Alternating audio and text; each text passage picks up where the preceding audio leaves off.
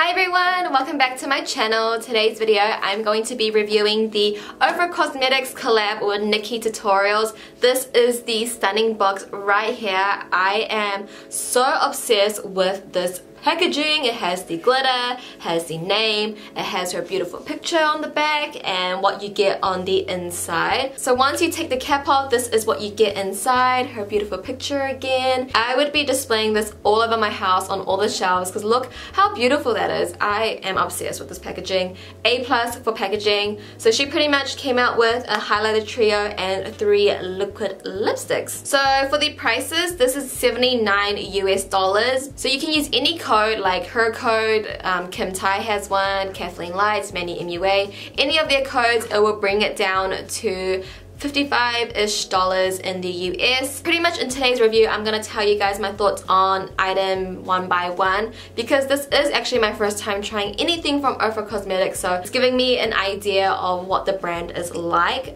So yeah, let's just go ahead and get started. This is the highlighter trio. It is called Everglow. Comes with 3 shades. This one is meant for like lighter skin, medium skin, and then darker skin tones. I was on the Ofra website and I was looking for prices so I could just, you know, give you an idea. It's about 46 Australian dollars, which is probably like $25-30 US. So it's pretty pricey for just a highlighter, but these highlighters are amazing. It's what I'm wearing on my face today, and these are the swatches. They're very pigmented, they're very like smooth to the touch, and I really do love it on the skin. It kind of gives you like that wet kind of look. It's not gritty, it's very metallic, and I am obsessed with this highlighter. I'm definitely gonna put it on my top drawer in my vanity so I can grab it and go and use it on the everyday. I really do like it. I do think it's a bit pricey, so definitely use like someone's coupon code. But for these shades wise, I really don't think it's anything unique. This for the darker shade, this burnt copper, it's very beautiful. I don't think I could use it as a highlight, but as an eyeshadow it would be beautiful, and that's what I would be using it for. But I probably have something very similar to all these shades in my collection already, and my highlighter collection is definitely not the biggest, and I definitely could find something very similar, but the formula is amazing. I am really impressed by the formula. I do think it's worth it. I haven't felt anything so smooth and buttery as a highlighter, which is amazing. I definitely do think this is a standout in the whole kit. So next up, let's talk about this guy here. So Nude Potion on me is like a cool tone pale nude. I feel like this is only gonna suit people that are similar to NikkieTutorials skin tone, which is very fair, which is nothing wrong with that, but this is definitely not going to suit a lot of people. It's hitting a very small target, and I don't know, I just don't like this on me. Like, first off, I don't even like cool tones, but putting that aside, it's already too light on me, and I don't think I'm really that tan. I'm probably like a light to medium, so someone that's a lot more darker than me and has a darker complexion, I can't see this working out. By the way, all of these smell so damn good. They smell very sweet. If you have a problem with it, keep that in mind, but I personally like it. Very moussey to me. It kind of reminds me of the Balm liquid lipsticks, like that kind of mousse. It's not like a liquid,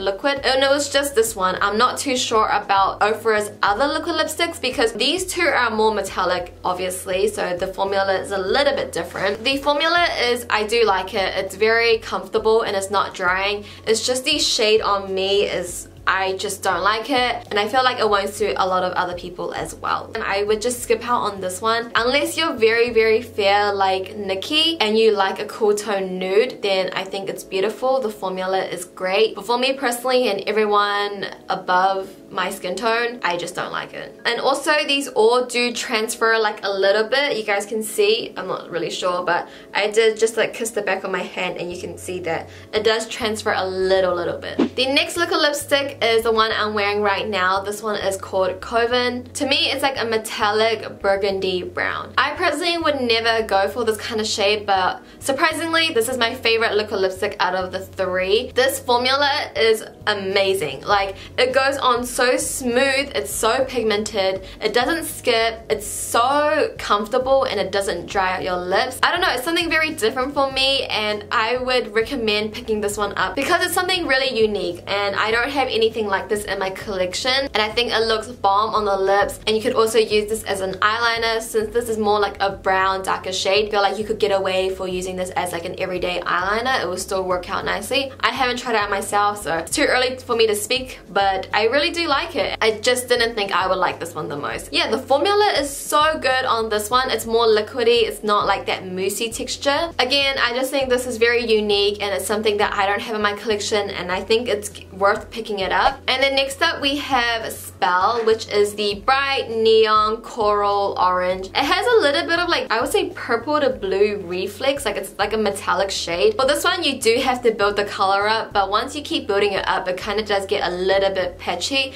It's nothing like really noticeable, but if you were to look up close, you definitely could see it's like kind of skipping here and there. And to me, this just doesn't scream anything wow to me. Formula is great, but you do have to really build it up, and it kind of does skip. So for me, I would still skip on this one. So now that I've spoken about all the products, the ones that I personally would recommend, and you guys probably could already tell when I was speaking about them, the Everglow highlighter and the Coven lipstick. These two are just what I think are worth it. So when Ofra does come out with these to be sold separately, I definitely would only pick up these two. Overall, the formulas for everything is great, but it's just depending what kind of shades you like.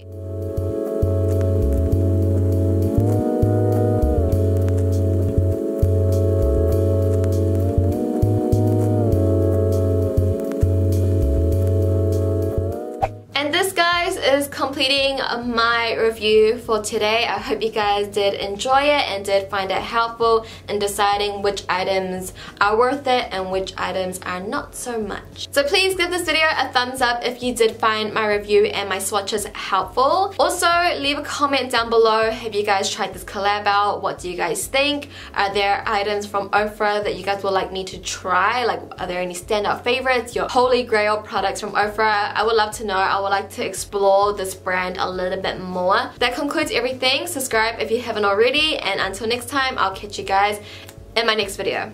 Bye!